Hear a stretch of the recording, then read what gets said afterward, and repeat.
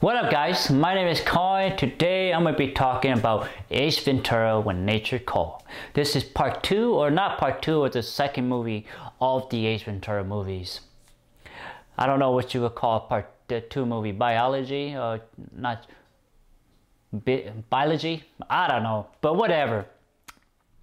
So let's talk about the pros. I love Jim Carrey as an actor. He does a really good job with this character. He gave it this character such three-dimension that you could tell that he's human. He's a little crazy, not crazy, but he's different. He's a little different than your normal person. He thinks differently.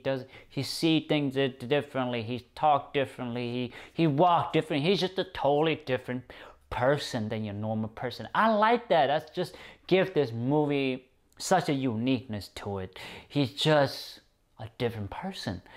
It's not even Jim Carrey. He is that character. He is Ace Ventura. He is that character, that mode.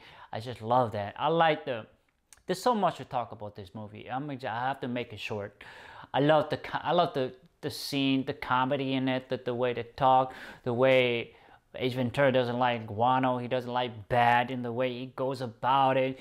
Everything is just so funny. Everything is so wild. like the title, When Nature Call. It's just when Nature Call is wild. It's just strange. It just doesn't quite make sense at some time, but it is funny. You know, that's what I love about this movie. It's just funny. It knows that it's poking us fun of itself, but the characters go out and he does talk out of, you know, almost to the camera or almost to himself or to the world, and I like that. It's just he's such a good character. He reminds me of Deadpool, not to that level of Deadpool, but you have that insaneness to it, insanity to him, and I like that a lot. The story is good. It's simple, but you understand the situation. You know what's going on, but you mainly focusing on Ace and his journey and how he figured out more like solving a crime, and I like that. He's not a pet detective. He's more like a crime detective.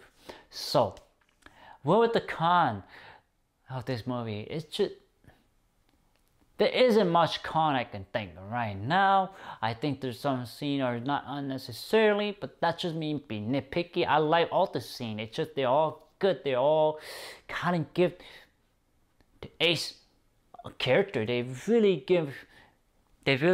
tell you who he is when he in that environment or in the world. The only thing that I wish it was a little bit not shorter, it's just a little bit shorter. That is all.